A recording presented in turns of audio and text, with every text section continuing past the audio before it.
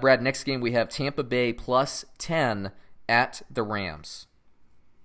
I think I got to go with the Rams on this one. I think they win by 20 points against Tampa. Feeling the groove, getting the groove, being dominant. I am taking Tampa in this All one. right. 10 points, man. It's a lot of points. The Rams, to me, they need to run the ball more. Even McVay came out this week and said, I need to run the ball more. I need to get the ball in Gurley's hands more. All the talk about, like, is this a running back by committee approach? That's all dead and gone. Gurley is dominating the carries, but the Rams just aren't really running the ball.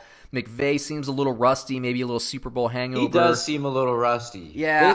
The whole team seems a little rusty. Well, I mean, they didn't play in the preseason, Like, it matters. You have to play a little in the preseason. So I guess you do, man, and I think we found that out more than any year. This year we've seen that.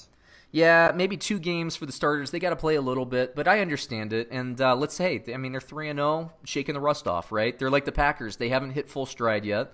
And when you're 3-0 and you hadn't hit full stride, that's a good thing. You want to peak later in the season, not early. Yeah, but unlike the Packers, they've had the same coaching staff now. It's not some new regime with new players. It's McVay, the same machine. I don't think defenses have figured out McVay. I think they'll get it figured out. I just think they're a little rusty and they'll be fine.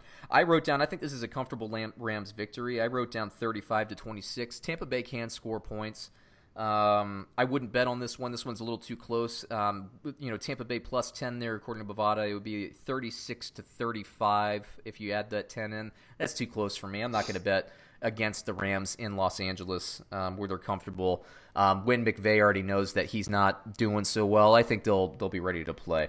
I do think I like the offense in this game. I think Jameis Winston, outside of that, I don't think he's going to have a great game, but I think Peyton Barber does a little bit better this week than Ronald Jones does. I think that I think that Evans and Godwin have nice games for the Rams. Oh, and I also think that O.J. Howard, this might be a candidate week for O.J. Howard to get in the end zone there. He's been having a tough first couple of games.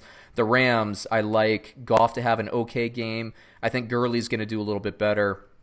I like all the receivers this week, as I do every week. And this is a game where like a guy like Everett or Higbee get into the end zone. So if you're looking for a daily fantasy budget play, those would be good candidates. The Los Angeles Rams tight end.